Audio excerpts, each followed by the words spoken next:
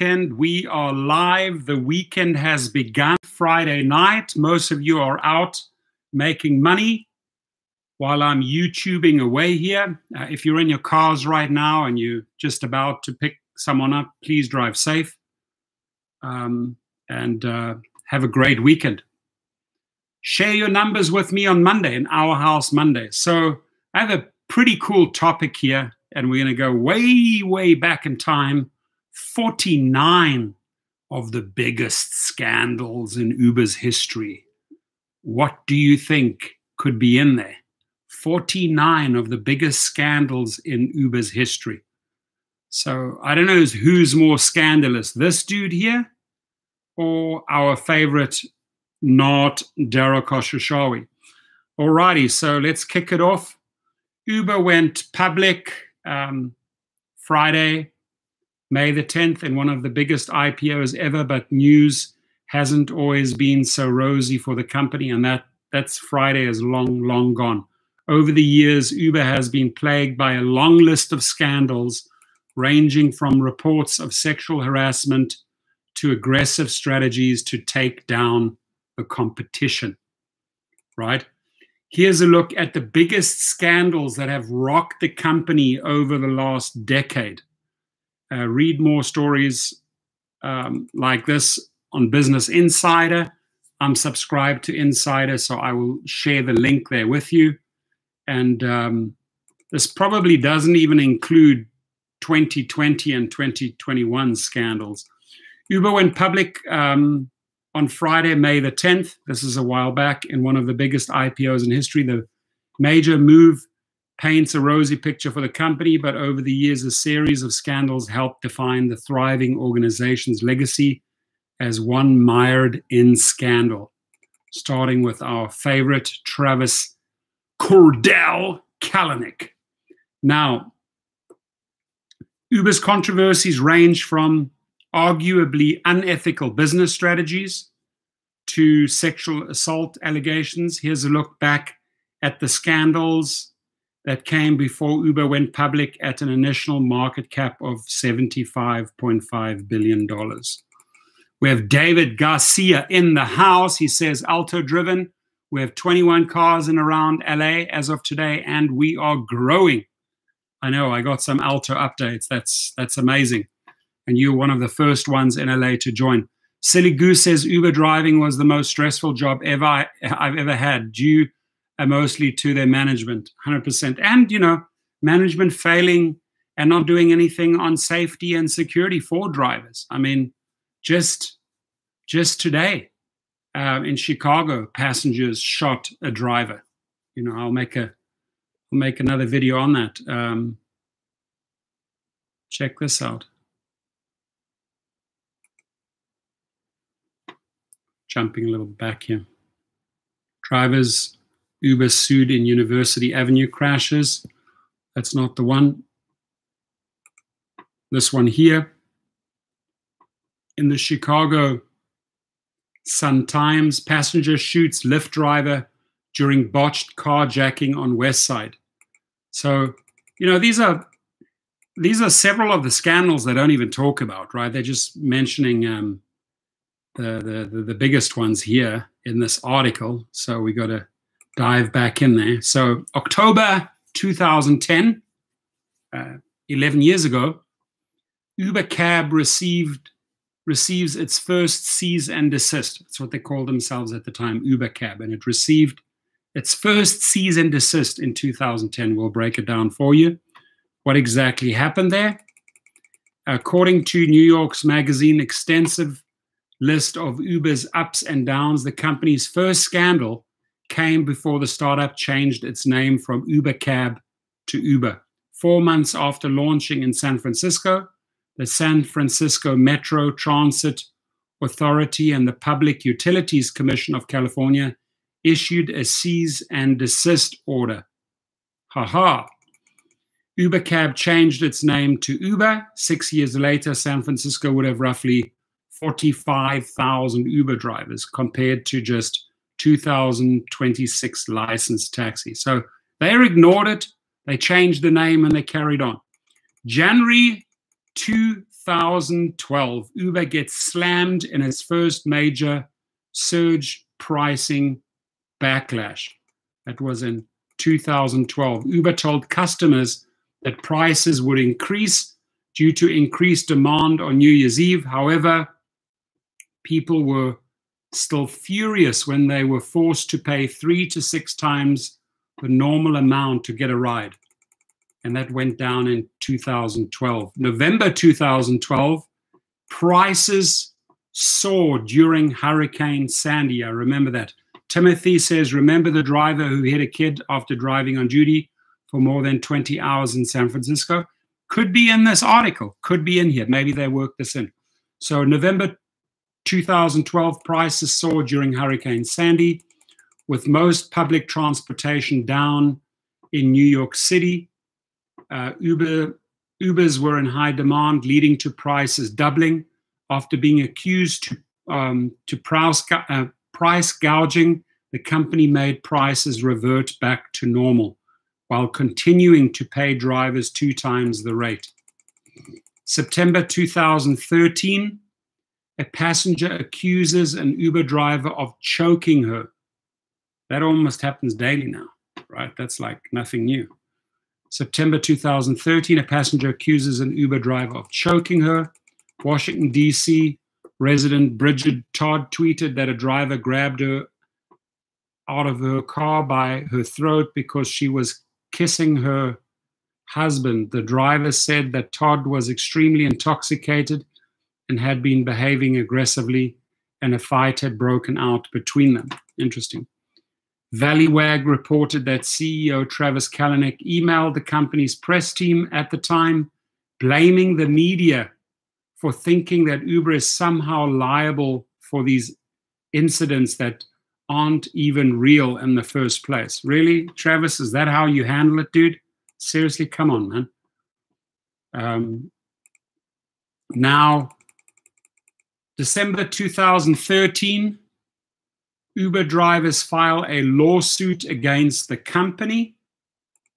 The suit filed on behalf of 350,000 current former Uber drivers in California and Massachusetts claims that drivers should be treated as employees. Uber would have to pay minimum wage and provide benefits such as health insurance. The case was settled out of court in 2016. And when was it filed again? It was filed in December 2013. So 3 years later, Uber settles it out of court. The next scandal that rocked Uber. January 2014, Uber employees purposefully waste rival drivers' time. Yep, I also heard about that one. So let me check that out there. What do they say? Uber employees have been posing as pedestrians, creating Get accounts for the sole purpose of scheduling and then canceling Get rides. Valleywag Sam Biddle reported, the result is clear: wasted time for Get drivers, fewer available rides for Get users, and general disarray for the whole service. According to Valleywag, top Uber executives in New York City were allegedly involved in the plan and would try and convince the drivers to work for Uber. At the time, Uber called the strategy a sales tactic that got too aggressive. That's, again, under Travis Kalanick. In January 2014, reports emerged that an Uber driver accused of assault has a criminal record. That, my friends, is almost happening daily now. So I'll jump into that one. Give me 1 second. Here we go. Pando reported that an Uber driver who had allegedly called a user, that's disgusting, a dirty Mexican, had a criminal record, including felony and misdemeanor charges and at least 1 felony conviction involving prison time. Charming. February 2014, Kalanick calls Uber Boober. prompting question regarding the company's treatment of women. A GQ profile of the CEO reads, when I tease him about his skyrocketing desirability, he deflects with a wisecrack about women on demand. Yeah, we call that booba. In the same profile, Kalanick says he'd rather be clubbing than working when he's in Miami. Unsurprisingly, many saw this as a red flag for the company's culture. Yep, that's when the culture started to turn south. South Coast Ride. You are a business getting referrals from Uber. People need to stop talking about Uber as a job. It's an app that refers customers. Okay, what are you going to do with that, buddy? Seriously? Thank you for educating us. August 2014, Uber is slammed for trying to undermine Lyft. The Verge reported Uber is arming teams of independent contractors with burner phones and credit cards as part of its sophisticated effort to undermine Lyft and other competitors. Similar to attempts to waste Get drivers' time, Uber reportedly used this as a strategy to undermine Lyft and other rivals. 2014, Uber is criticized for sexism after hot chicks promotion. Interesting.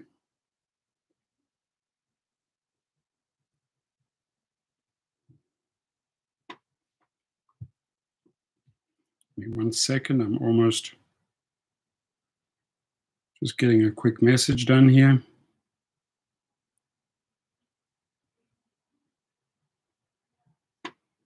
So, Teddy.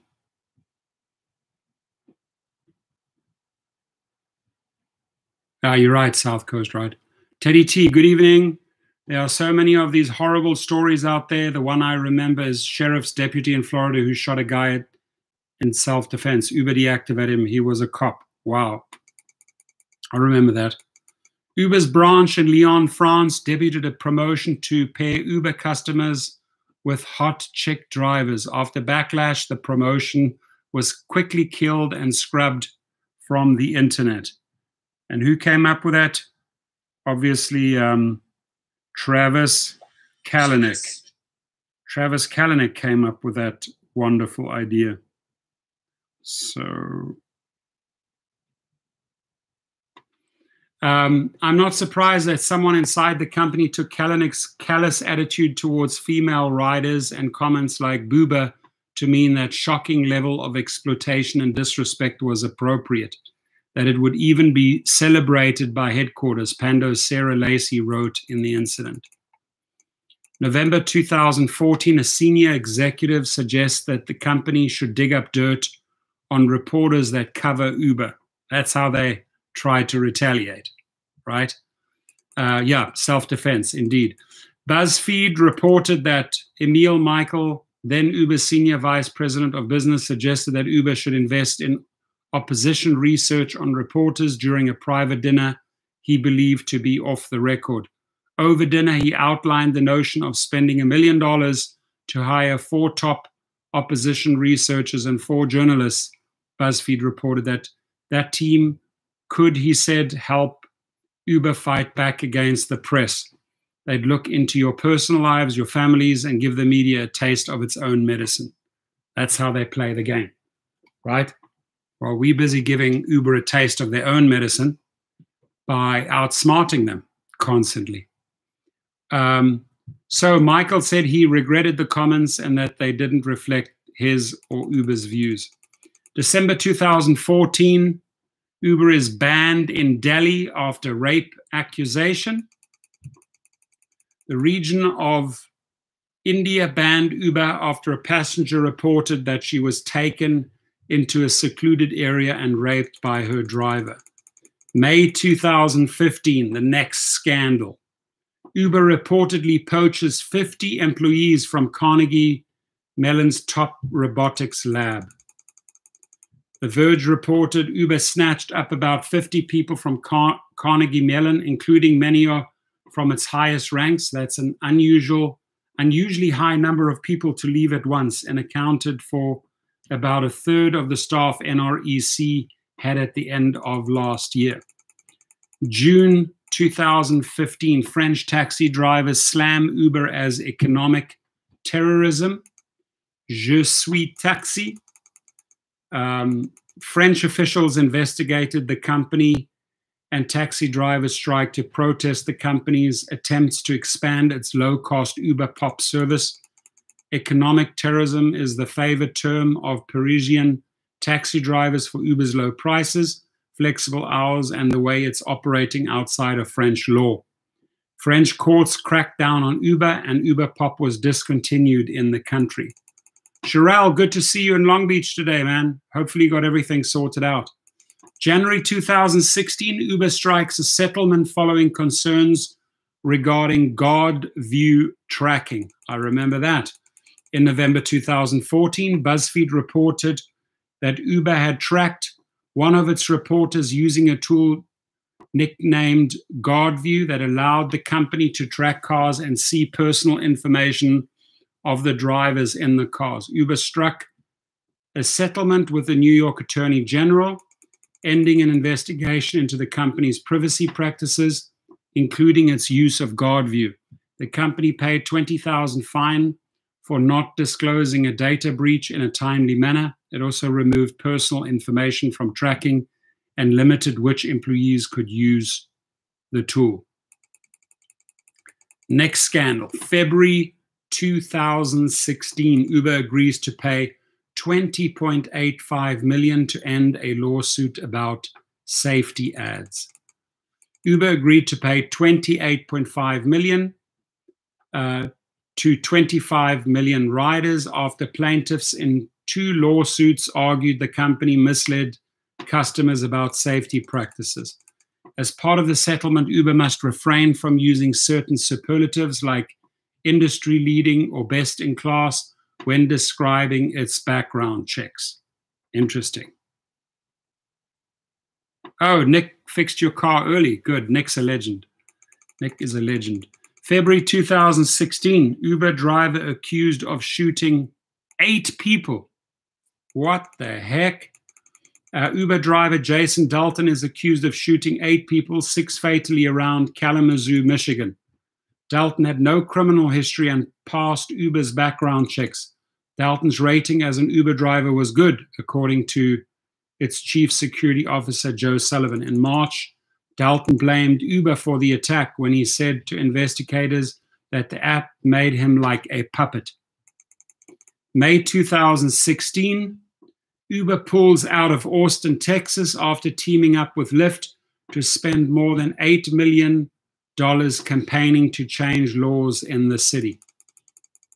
Voters ultimately backed a law that requires drivers to get fingerprint background checks despite Uber and Lyft's expensive campaign against the measure. August 2016, judge rejects Uber's $100 million settlement with drivers.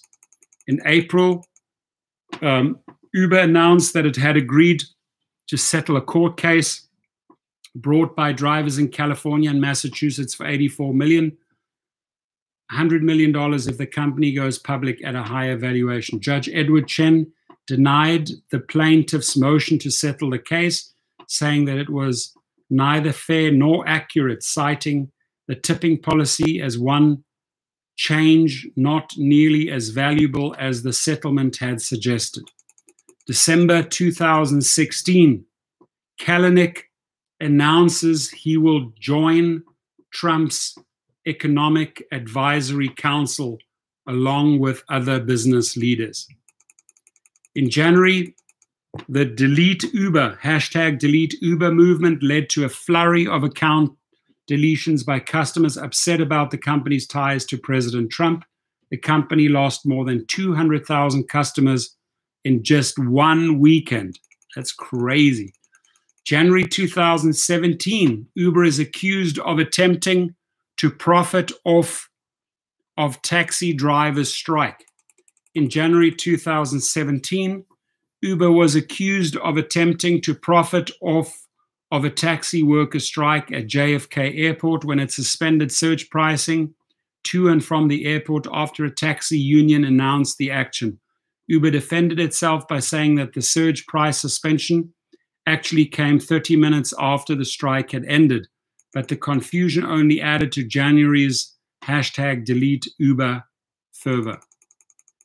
February 2017, a female engineer who used to work at Uber publishes a blog about sexual harassment and gender inequality at the company. Susan Fowler writes in a blog post that she was sexually harassed at Uber and experienced gender bias during her time at the company. I remember that. She claims a manager propositioned her and asked for sex, but she says her complaints to Uber's human resource department were dismissed because the manager was a high performer.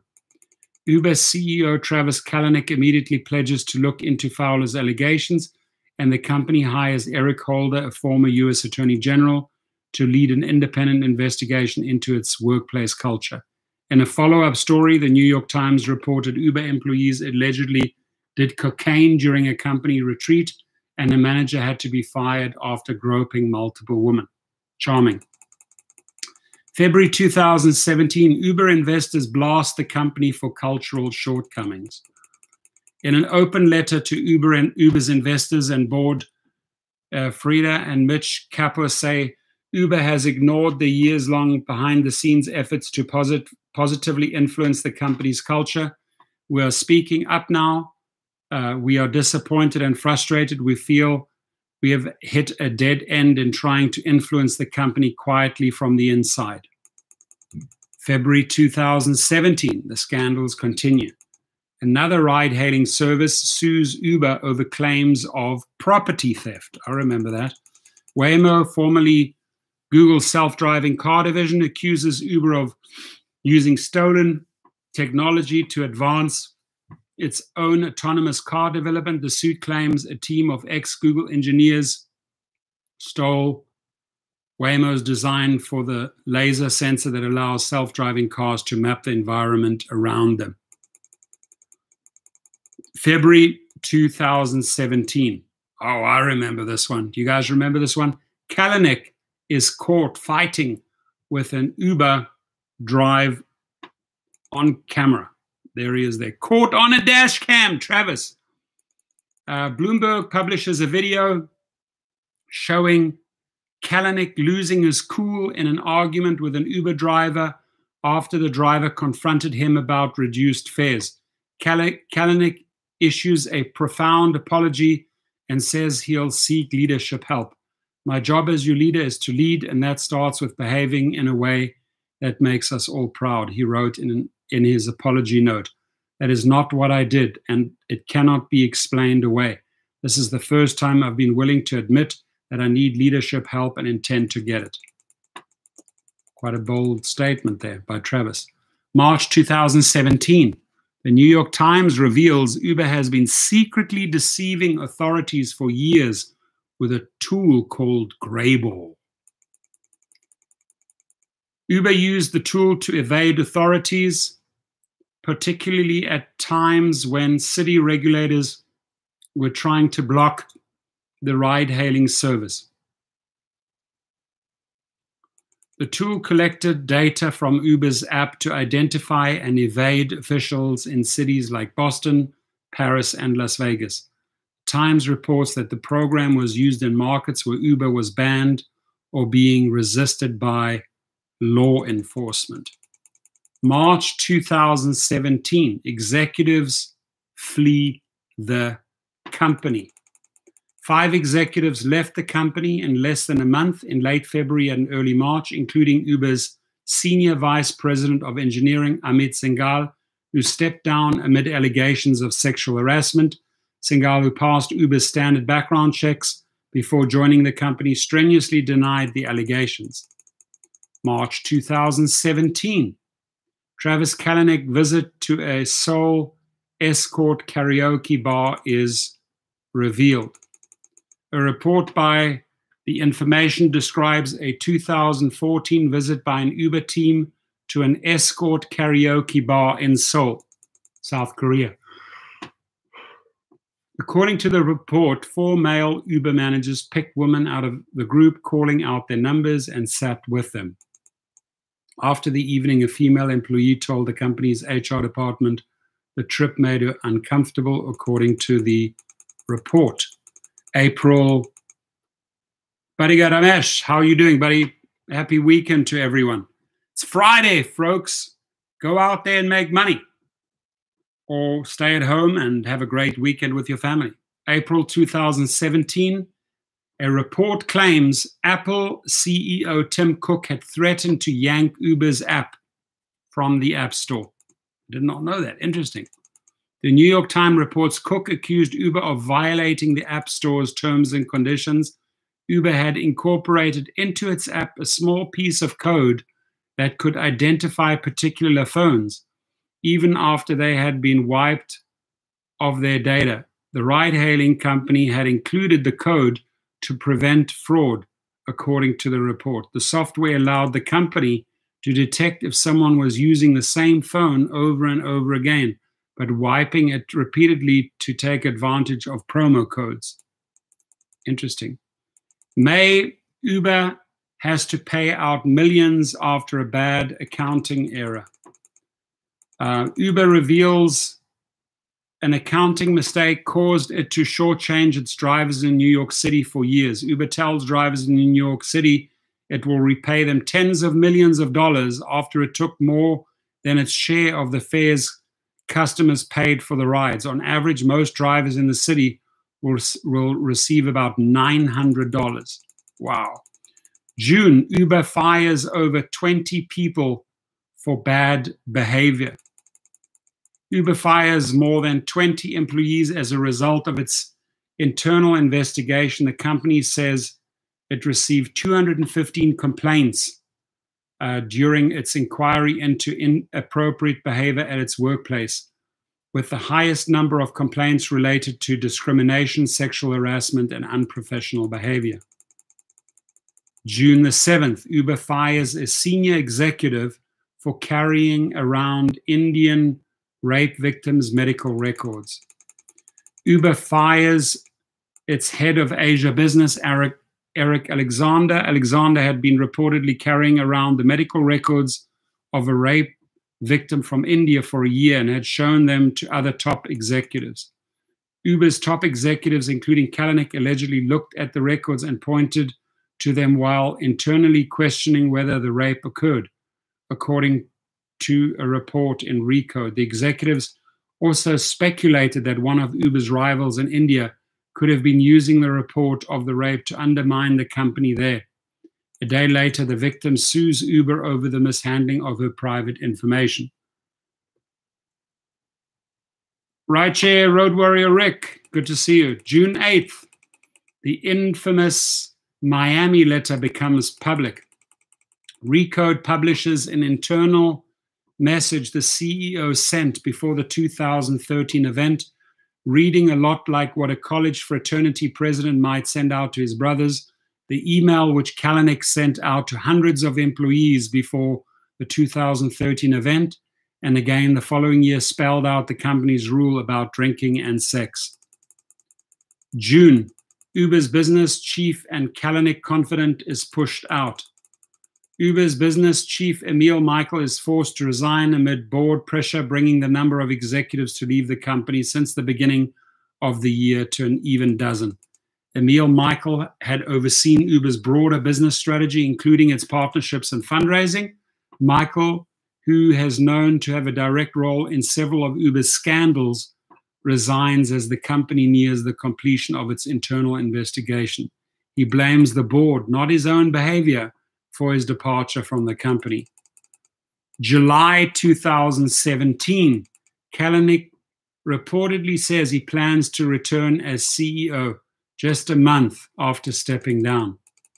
Kalanick resigned as Uber's CEO in June after investors demanded that he step down following an internal investigation into the company's culture.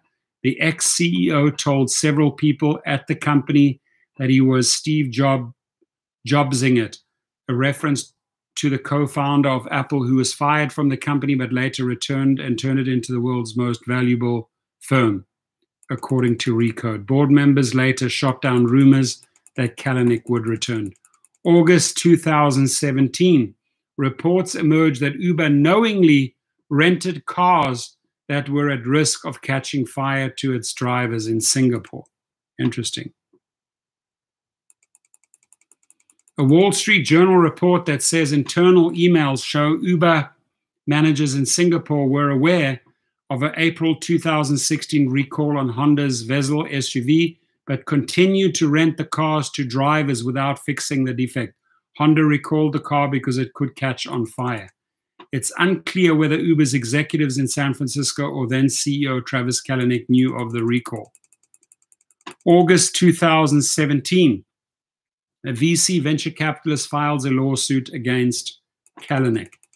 An early Uber investor, Benchmark Capital, sued Kalanick over claims he committed fraud in 2016. The suit centers on the creation of 3 additional board seats at Uber in June 2016, which Benchmark argued Kalanick is using to slow down its exit from the company. Ray C. Branch is in the house. How are you? Good to see you, buddy. Happy weekend. September 2017, Uber loses its license to operate in London. Transport for London said Uber was not fit and proper to hold a license. Business Insider UK reported. It said the company's approach to reporting serious driver offenses, approach to driver medical and safety checks, and use of its secret Greyball software to dodge transport officials all contributed to its decision.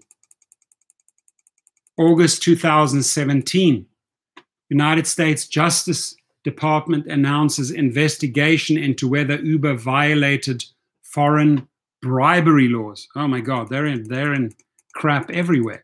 The DOJ is examining allegations that Uber may have violated the Foreign Corrupt Practices Act. The law makes it illegal for individuals and organizations to pay foreign government officials in order to obtain or retain business.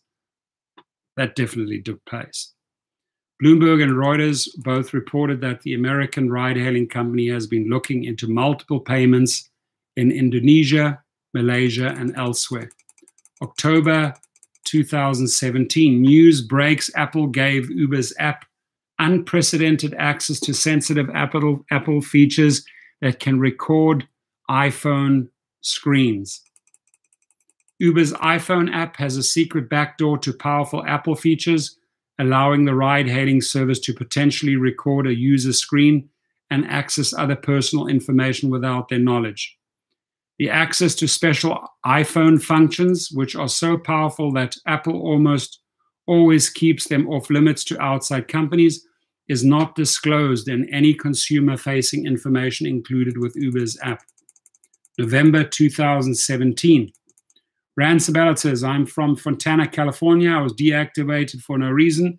They never fully explained to me how I called a duplicate account, so let them burn in hell because I quit Uber since last month. Duplicate account. I can't really. How are you going to duplicate an account? But I would fight that. November 2017, news breaks alleging that Uber tried to cover up a cyber attack that impacted millions of customers. Bloomberg reported that Uber paid hackers $100,000 to cover up a cyber attack that exposed 57 million people's personal data. While the breach occurred in October 2016, it only became public when Uber published a blog post on the attack in November 2017. Uber's then CEO Kalanick was reportedly aware of the breach a month after it occurred. None of this should have happened, and I will not make excuses for it. Dara Khosrowshahi joined Uber as CEO in September, wrote in the Post. We are changing the way we do business, putting integrity at the core of every decision. Please don't make me laugh, Dara. we make and working hard to earn the trust of our customers. Please don't make me laugh. February 2018, Uber settles with Waymo. Uber agreed to fork over $245 million worth of equity to settle the much-watched lawsuit brought against the company by self-driving competitor Waymo. One second.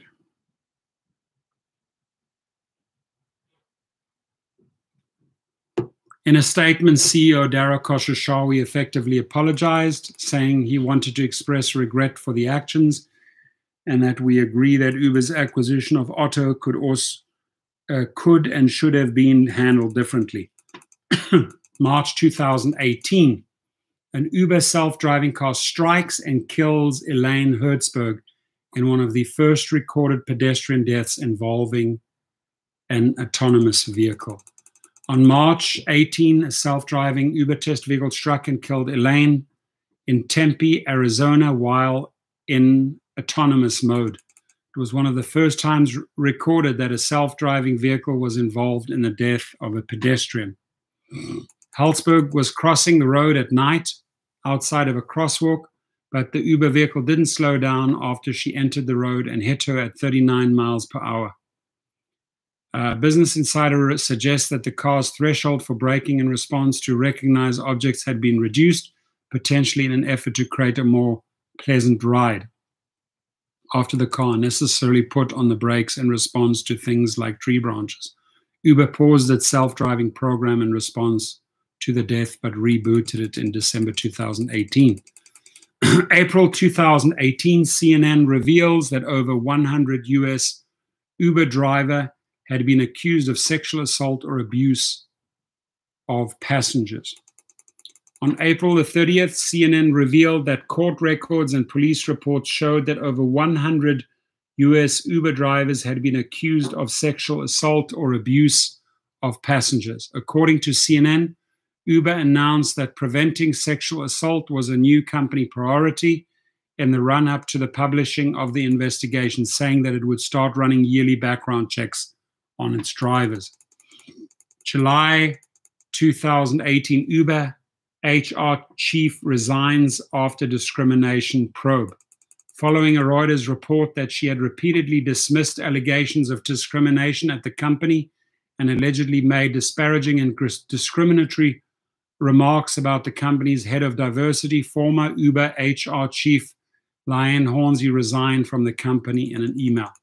Hornsey did not specify why she was leaving in the email, but it followed an investigation into the report from law firm Gibson Dunn, who allegedly substantiated unspecified portions of the allegations. September 2018, Uber agrees to pay $148 million following 2016 data breach. In September, in a settlement with attorneys general from every US state, Uber agreed to pay $148 million for legal disputes around a data breach that affected 57 million users in 2016. The breach exposed information that included driver's license numbers, names, phone numbers, and was revealed in a November 2017 report. Instead of notifying regulators and those affected by the breach at the time, Uber paid the hackers, listen to this, Travis Kalanick, Uber paid the hackers $100,000 in an attempt to get rid of the information. October 2018, Saudi murder of journalist Jamal Khashoggi raises questions about Uber funding. Following the news that the Saudi Arabian government most likely assassinated journalist Jamal Khashoggi, as we know now from the CIA that did happen, Uber and other companies began to take heed for their association with the Saudi government through their funding ventures. In November, Uber CEO Dara Khosrowshahi said he was anxious over the news, which inspired a call for a boycott from Bahrain's foreign minister. Uber took $3.5 billion from Saudi Arabia's public investment fund and has majority investment from SoftBank, whose vision fund is backed by the Saudi government. The Saudi royal family has a seat on Uber's board as a result of those investments. Eventually, the controversy fizzled, and Uber announced that it would acquire its largest competitor in the Middle East, Careem. In 2019, April 2019, Uber announces new safety initiative after student killed in fake Uber pickup. University of South Carolina student Samantha Josephson was allegedly murdered in late March after getting into a car that she mistakenly thought was her Uber. Following the incident, Uber announced that it would hold campus awareness events about safety, send notification reminding riders to verify their drivers, and run ads reminding users about steps they can take to verify that they are getting into the right car. Following the death, the South Carolina House of Representatives passed a bill that would require ride-sharing drivers to post illuminated company signs. May 2019, Uber and Lyft drivers strike ahead of IPO. I remember that all too well. Uber and Lyft drivers around the world called for a strike against the company one day ahead of its IPO. Drivers complained about falling wages and a lack of transparency after fees and costs. It estimated that on average, Uber drivers take home about $9.21 per hour. Now, those were 49 scandals, my friends. And that just goes up to 2019. You and I know how many scandals came out in 2020 and 2021, right? So that's just the tip of the iceberg, right? These 49. It's way, way more. Anyways, I just wanted to wish you all a fantastic weekend. Smash that like button, everyone.